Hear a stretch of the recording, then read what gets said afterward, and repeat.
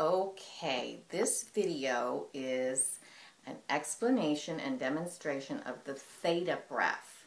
Now, the theta breath is one of my favorite breaths because it is so versatile and can help you in so many different ways. It's very easy to do, and the main thing that the theta breath does is it helps to spread and open and create space.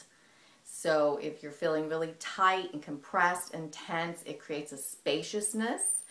It helps to loosen up your muscles and relax. If you feel any kind of compression, the theta breath is going to decompress really, really easily. Now, the reason we call it the theta breath is because it's kind of like a TH sound. And I'm just going to demonstrate it because that's the easiest way for you to see. So it's like you're going to go th, like a TH, but you don't quite do it. Your tongue stays behind your teeth, and the sound comes out sort of like a hiss. I say it sounds like a snake with a lisp because it's a th, not a th. Okay, so it sounds like this.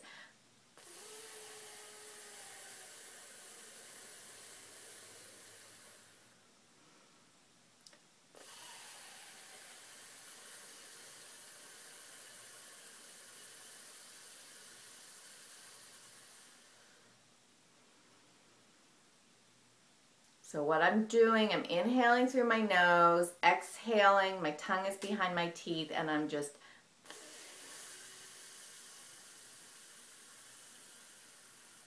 doing the theta as long as it's comfortable to exhale. So you don't have to try to push it or force anything. You don't have to do a theta sound on every breath. So if you want to take some slow, relaxing breaths in between the sounds, that's perfectly fine. The reason we call it a theta, besides the fact that it's a TH sound, is that it's like a spreading. Like if you do the theta and hold your hand up in front of your mouth, you'll feel that the air kind of spreads like this.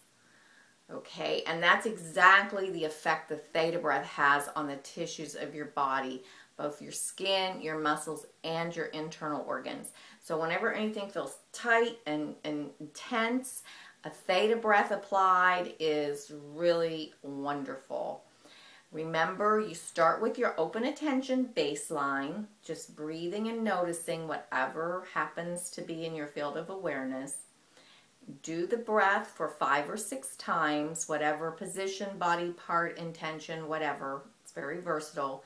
And then go back to your open attention.